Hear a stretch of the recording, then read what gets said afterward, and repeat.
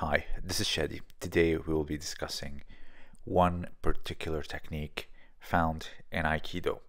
I understand that the criticism that Aikido gets, however, we're not talking about the methodology of training, but the technique itself. And much like anything, if you put a lot of resistance, people will develop strategies and eventually will make something work. And I'll even show something related to it in competition. So the technique is called Irimi Nage, meaning an entering body throw. And it's very much like a lot of techniques you find where you're taking one particular limb or an extremity of the body. It means you have to keep it close to you, because the closer something is to you in grappling, the more you have control over it. And this is key, much like the 2-on-1, the arm drag, ankle pick, etc. So what's interesting about this technique is that it's also found in an old Judo kata from the 1880s, designed for self-defense. So without further ado, let's start with the technique. So here you see a basic form. Of course, in Aikido, drawing big circles is part of demonstrating the philosophy. That's not what we're looking at here. So you get behind or somewhat close to the side, and then you keep the neck close to you, to your chest, because that's where you will have more control over it. So let's see it in a more dynamic way. So you can see the way you cut down with your arm at the very end.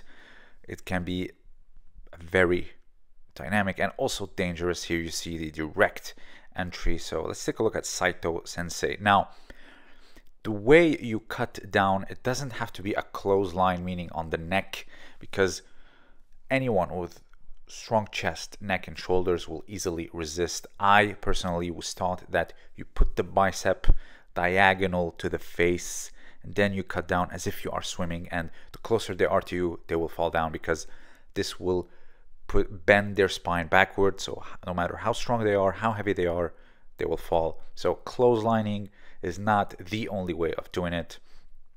And here you see it's a demonstration. It's just showing the movement, the harmony, the Aiki aspect, but the technique in and of itself is still there. So let's take a look at some competitive Aikido.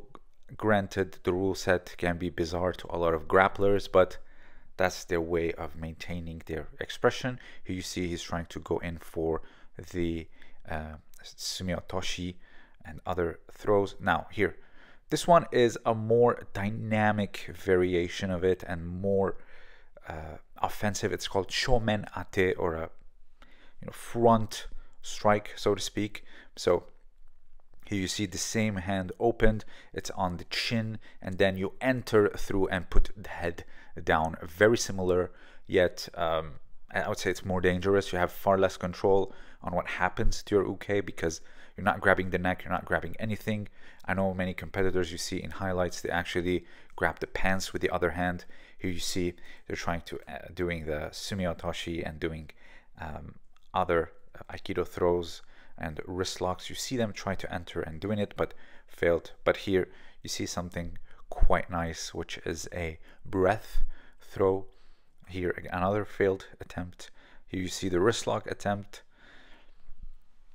but again they're not allowed to grip it, otherwise it becomes judo. So they're only sticking to Aikido technique. Here you see the kokyu nage, and then it was countered with another breath throw or kokyu nage. So let's take a look at Yoko Uchi, found in the Kime no Kata. I believe, if I'm not mistaken, it's around the 1886 or 1885 when it was fully established. So Yoko is side and Uchi is a strike and or a hit.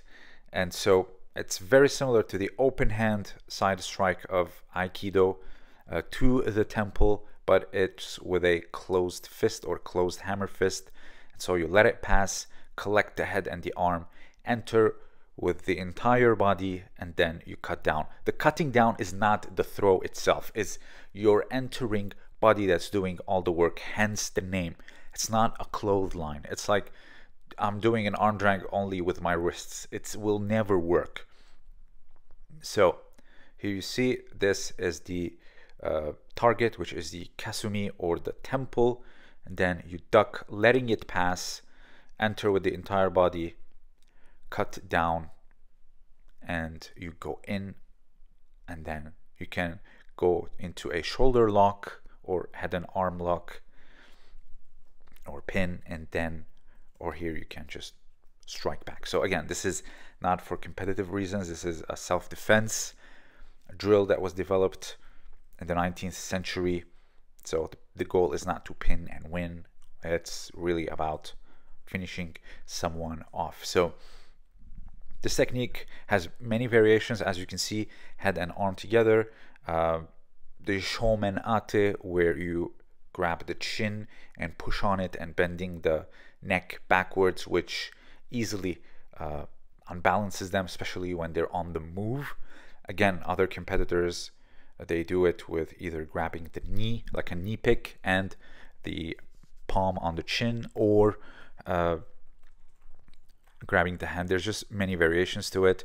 The basic form, which is the Irimi Nage, if you're gripping the neck from behind and then you're doing that swimming motion as you enter in. Again, it's not the hand that's doing the throw, it's the entire body going in. That's the name of the throw. It's a throw done by an entering body. So irimi or hairimas, which is to enter, or and mi at the end, the kanji is for a body used in words such as jishin, jibun, jishin, etc.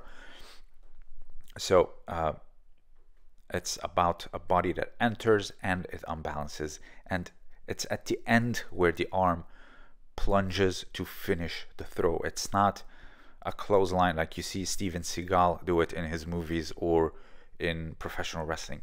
That's not it, and I do believe it is misunderstood. But as you can see, when you put the head close to you as you are grappling and then enter in, you can see that it can be used for self-defense and also control, and it will get you directly into a head and arm pin or choke. So it is quite interesting. It used to be one of my favorites back when I was practicing.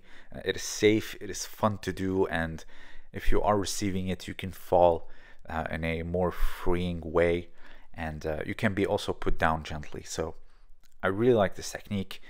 Tell me what you think down below.